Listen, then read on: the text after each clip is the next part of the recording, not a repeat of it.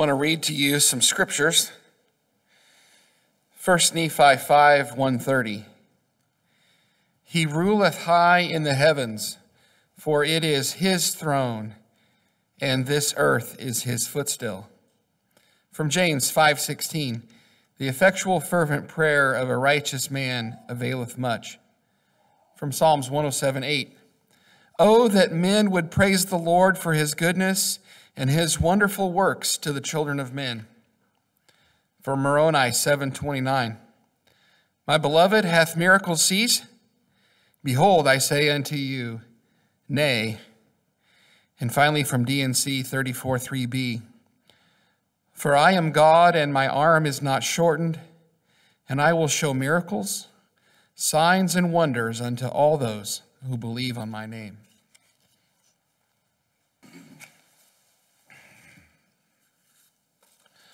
Pretty excited to be here with you this morning.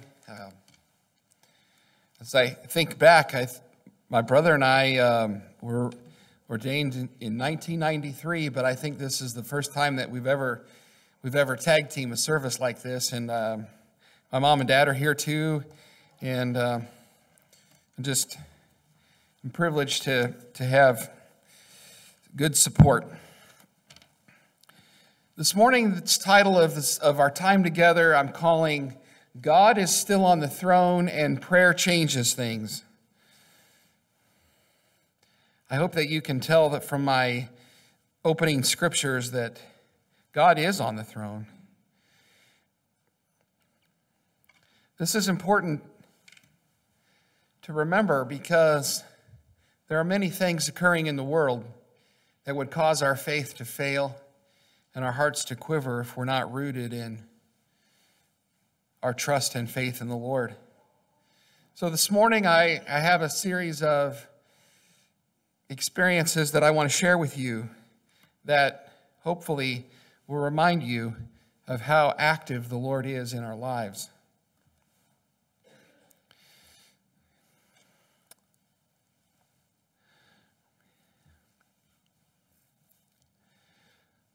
We had a lady at our branch that had terrible spasms in her feet. And one time they were so bad they knotted up her feet that she tore tissues in her feet from the muscle contractions. She was facing surgery that had a 7-month recovery time. And she just fretted how laid up she was going to be and how burdensome she would be for her husband to take care of her and everything else. And she was really worried about it. I knew that she could be healed of the Lord because he is so capable. He's created a black hole with 10 billion suns inside of it. Certainly, he could take care of a little foot. I worked with her and her husband to discuss maybe there was something in their hearts and their lives that were stopping them from receiving a blessing, maybe some sort of pride or unforgiven sin that the Lord wanted to root out. And they said, no, there isn't anything, and I believed them, and so we had a special prayer service, and she was administered to, and I really hoped that her foot would be better. But it wasn't. So I didn't despair. I didn't lose my faith. I waited to see what would happen with the surgery. And it turns out that it was much better than anyone anticipated. And she was, instead of recovering for 7 months, she recovered for 7 weeks. See, I had put God in a box. I said, God, you're going to heal the lady or you're not. And I had not been open to a possibility that he could do something completely different. He is still on the throne. The earth and all of us are his footstool. Our pastor was healed from cancer, lymphoma, twice. After the first time, he developed some new symptoms, And I don't understand all of this because I'm not the medical part of the family. But he had a new treatment that was experimental in nature, and miraculously it was approved by the insurance company. They actually took part of his tissues and sent it away to have some work done to it, and they brought it back and implanted it into him, and it made him better. Prayer changes things. There was a young man who crashed his motorcycle. I'm not sure exactly what happened, but somehow he was coming off the highway and didn't stop and ended up on the ground in a grassy area with an elbow that was bent the wrong direction. And when you're riding a motorcycle, it's kind of important to have both arms. So that was going to be a problem. But three mysterious and helpful people were instantly on the scene to help him. Now, were they the three mysterious and helpful people that we like to talk about that occasionally are available? I'm not sure. I don't know. But I do know that three people were there to help him. His elbow was shattered. He needed orthopedic surgery. They put screws and bolts and much hardware in there, put it all back together, and he has recovered and has almost 100% range of motion in his elbow. And at the same time this was going on, he entered into a period of strained relationship with his fiancée. In fact, they broke off their wedding till they could get some things figured out. But all that's been restored, and in just a couple of weeks, they're going to get married. Prayer changes things. Just a couple of weeks ago, there was a young man who had an allergic reaction and was in the hospital. And it just so happened that part of his family was able to be there with him because of some things that had gone on earlier in the day. The schedules changed and they were available to be with him. Things, as the evening wore on, things did not get better. It took a turn for the worse. And I found out after the fact that it was really serious. But prayers were offered from 3 different branches for this young man. He was administered to, and by 10 o'clock that night, he was fine. It was my nephew, Jeffrey. Some of you may know more about what happened. But there were so many praying for him. I know that he was blessed. God is still on the throne, and prayer changes things.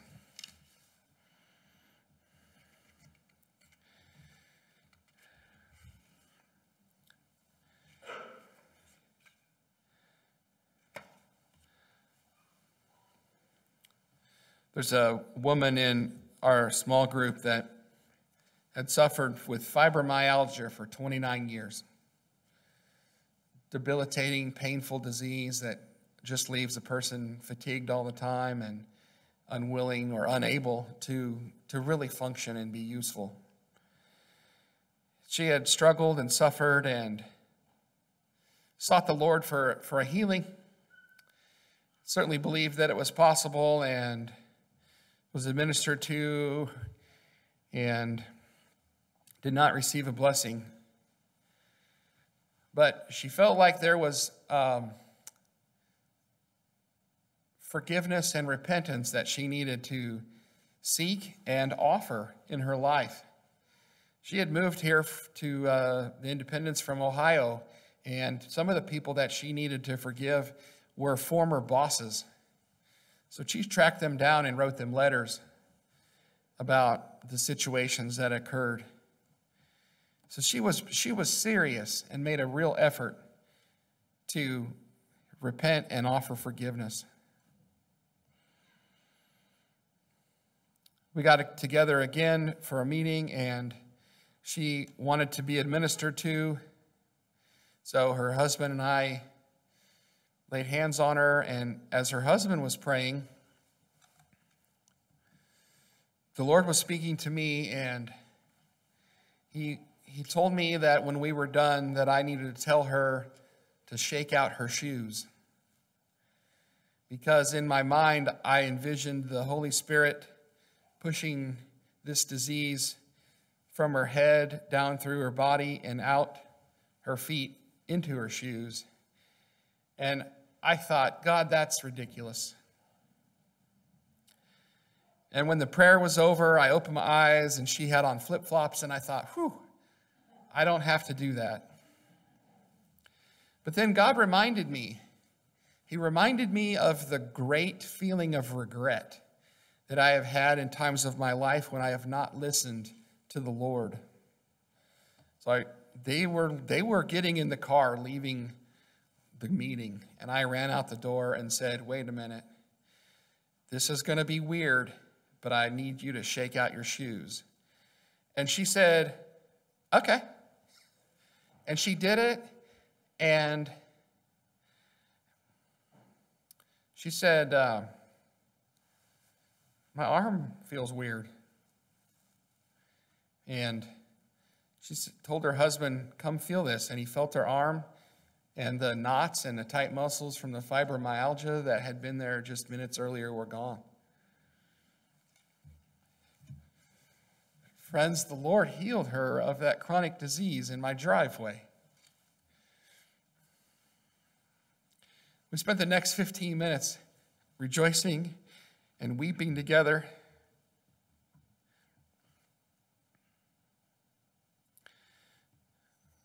What a blessing this testimony is. And what a lesson in seeking repentance and forgiveness and placing everything in the hands of the Lord. Oh, and then obeying when God tells you to do something, no matter if it's strange or not.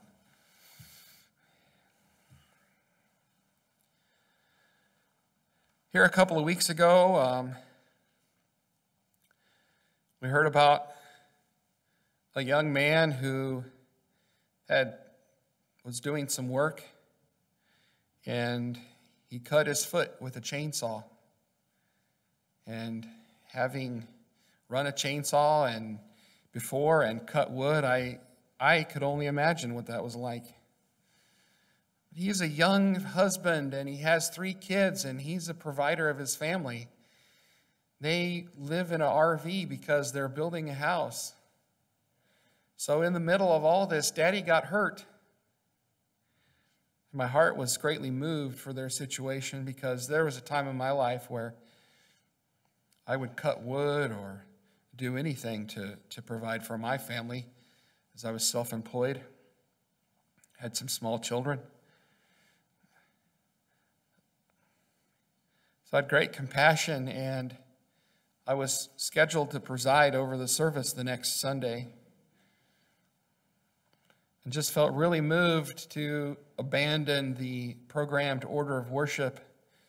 I cleared it with the speaker. I made sure that he was okay with what we were doing, and we just had a prayer service for this young man instead of speaking hour.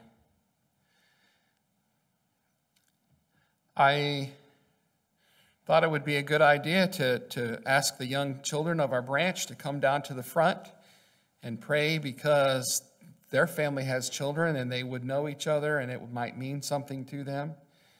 And one of the lads, in his prayer, he said, Lord, please help him not to need surgery. And if you could imagine what a chainsaw could do to an appendage like a foot, you might think that's a bold thing to ask.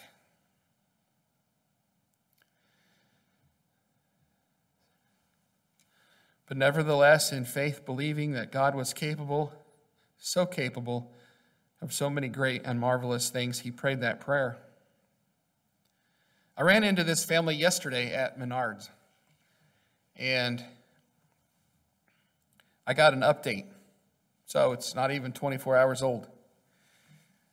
So he's doing great. He's wearing a shoe. Doesn't look like he has a limp. They're moving into their house in like today or this week or sometime. But his wife said they've cleaned out the wound 2 times, but they've had to do no surgery. Friends, prayer changes things, and God is still on the throne.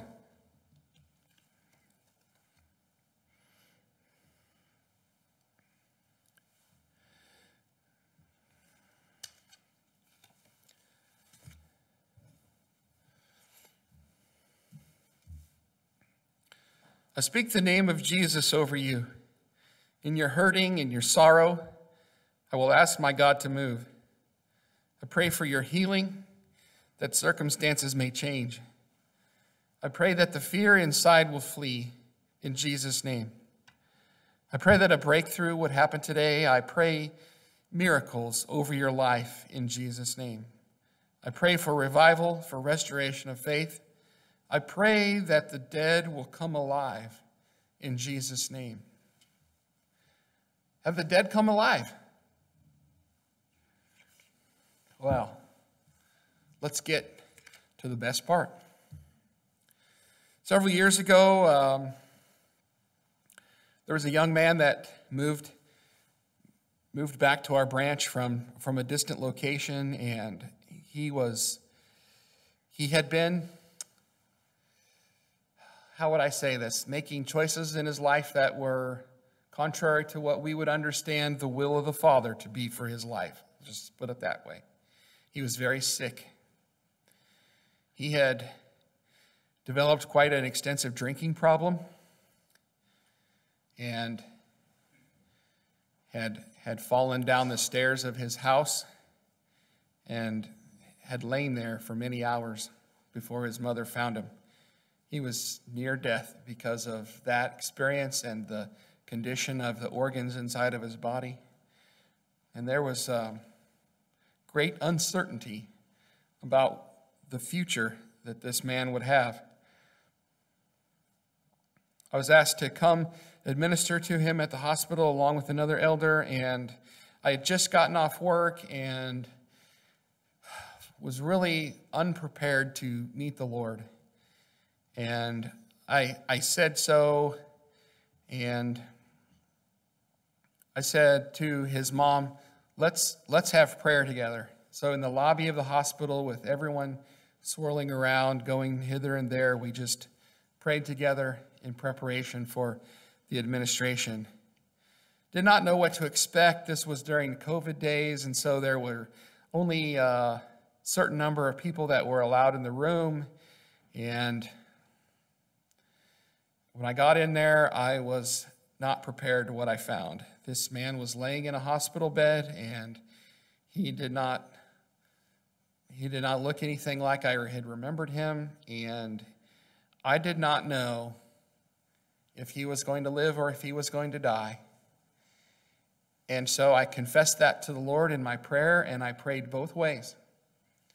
God, if you were to heal him, please do. If he's to die, please take him quickly. And it was hard to pray that. I'd never prayed for the Lord to take someone's life before. But I felt that it was important to say that in submission to the Lord. I wasn't sure after that what even was going to happen, and so I was quite eager to receive updates from the family, and he got better. He got out of the hospital. He has made a full recovery. He's employed, and you would never know, if to look at him today, that this guy had been so close to death. The dead are coming to life in the name of Jesus, because God is still on the throne and prayer changes things. Now we get on to my favorite one of all. We have a young family at our branch who has several children, and early on in their family, their second child was born with a heart defect, came home from the hospital one day, and then went back to the hospital and passed away eight weeks later.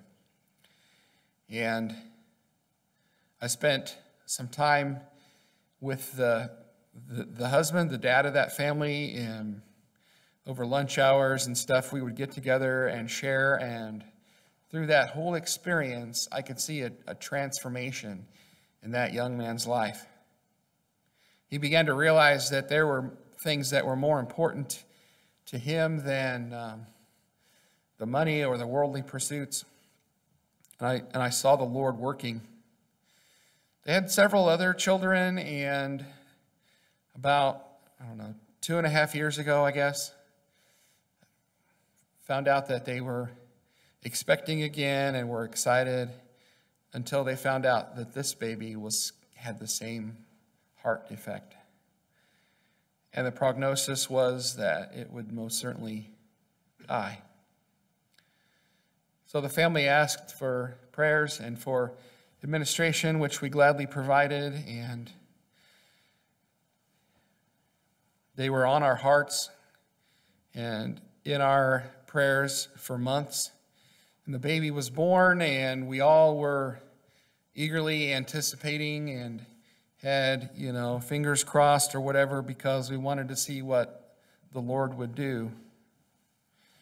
See, the mother had great peace during this whole time, but other people weren't so sure.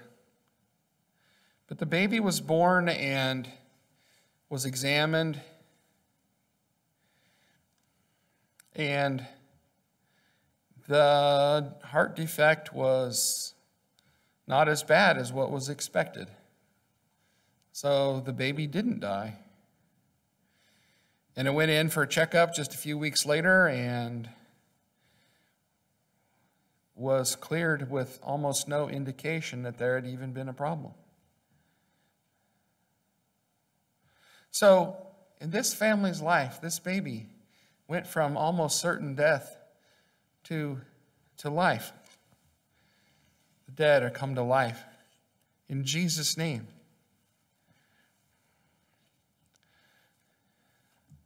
What do these things mean? I didn't make any of this up. I was near firsthand involved in all of these experiences. I'm telling you that God is on the throne, and prayer changes things. You may have struggles in your life, your children, your parents, all of that. I just want to encourage you that no matter what is going on, God is available and God is able.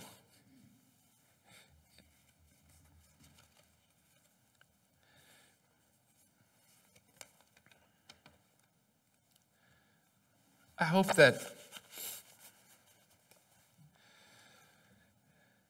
that through listening to these experiences this morning, you will realize and recognize in your own lives how the Lord has worked.